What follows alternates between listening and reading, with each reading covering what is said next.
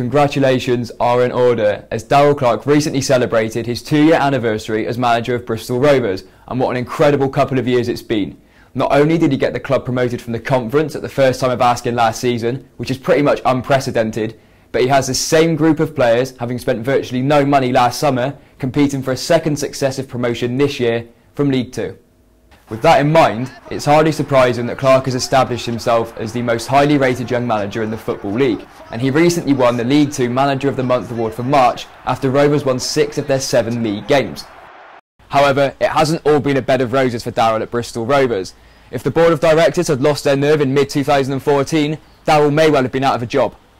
Clarke was appointed manager in March 2014 and oversaw the final few games where Rovers were ultimately relegated to the conference for the first time in their proud 130-year existence. It was the most embarrassing moment in the club's history, and as Clarke selflessly assumed responsibility for it, the directors were looking at the possibility of making a change, but they couldn't afford to do so, and thus Clarke retained his position, and he's more than proved his worth. As Bristol-live sports correspondent, I've got to know Darrell really well over the last couple of years.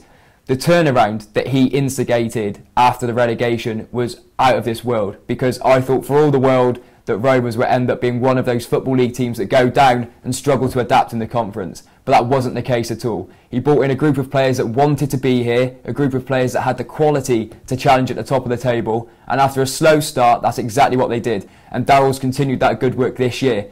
He's just built on it. Rovers don't have the best team, man for man, against other League Two sides. They just don't. There's so many more better players technically in this division. But in terms of a team and a cohesiveness within that unit, Rovers are up there with the very best. And I think it isn't beyond the realms of possibility that Rovers could be playing in League One next season, which tells you all you need to know about the job Darrell has done here.